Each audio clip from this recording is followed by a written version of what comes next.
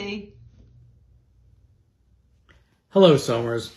I hope this update finds you well. I'm Supervisor Rick Morrissey. We are up to 25 COVID-19 virus cases in the town of Somers. These cases are being tracked and investigated by the New York State and Westchester County Health Department.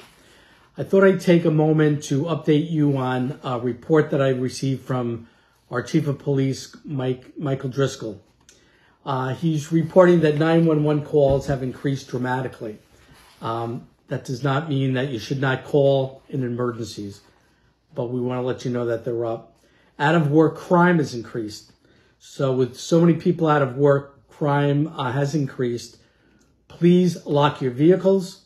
Do not leave valuables in plain sight, and keep the lights on outside your home, as lighting is a huge deterrent to thieves. Domestic violence. People are staying home with family for long periods of time. Tensions that could lead to domestic violence. Help is available at Hope's Door, 888-438-8700. And for legal advice at Pace Women's Justice Center at Legal Helpline, which is 914-287-0739, or Legal Clinic at 914-422-4188. The Chief wants us to remind you that social distancing is still in effect and should be practiced by everyone. While most people are observing the distancing protocol, which is 6 feet, unfortunately, there are a few younger individuals in our town that are not practicing this. We will issue summonses to any violators that we observe.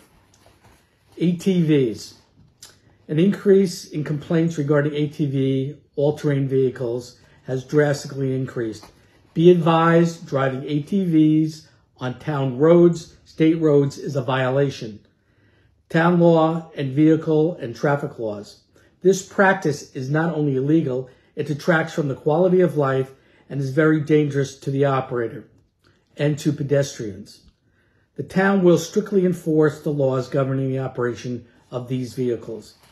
And finally, the drop box for drugs, prescription drug box located at the police department, is discontinued until further notice.